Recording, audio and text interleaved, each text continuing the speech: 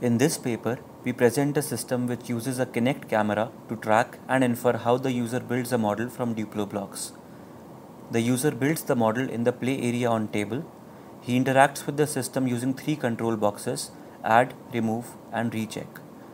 The display in front of user provides visual feedback by displaying a virtual model in the same pose as the user holds the real model. The system can be used in 2 modes: authoring and guidance. In authoring mode, the system learns how the user builds a new model.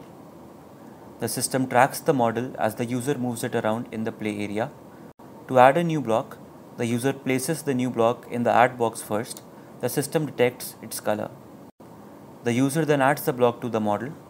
The system now infers the new block's position on the model. Once the system detects the new block, it appears as part of the virtual model as a blinking block and a countdown timer is started. When timer runs out, the system accepts the replica with the detected update.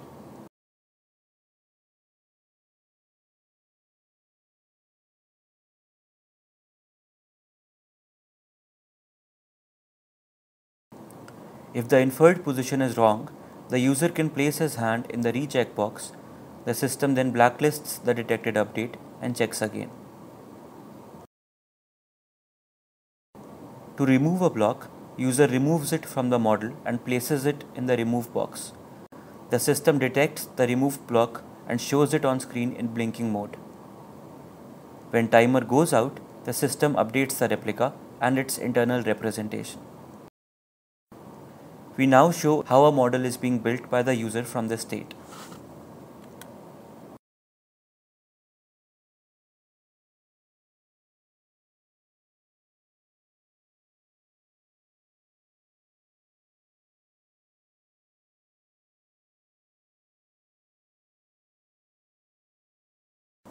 Once the model has been built, the guidance system can now instruct a new person to replicate the model.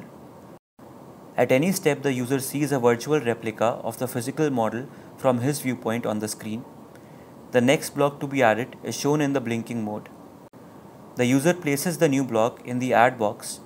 He then adds the block and moves the model around to let system verify the update. The update is found to be correct and the next instruction is loaded.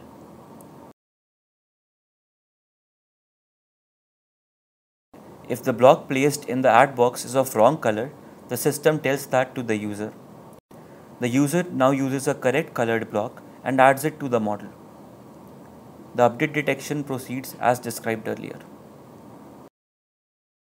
This time, user has added the block at a wrong place. The system detects that and shows the mistake on screen in gray color along with the blinking instruction.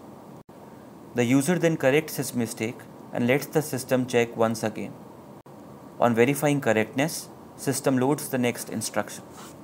This process continues till model completion.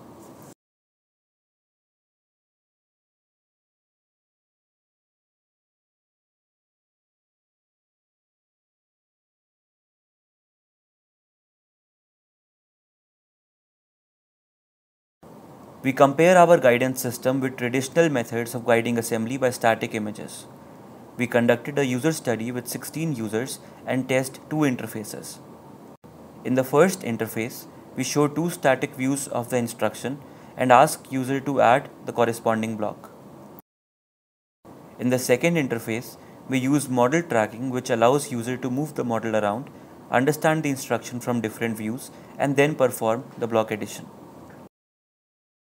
We measured the time taken to complete a set of block additions and the number of mistakes made. Our system gives statistically significant improvement in both the metrics over the traditional method. To summarize, we have shown a real-time system which allows users to seamlessly teach a computer how a model is built. This then allows a new user to be guided in the process of replicating that model. A user study showed significant improvements in both time and less mistakes over static step-by-step instructions. Thank you.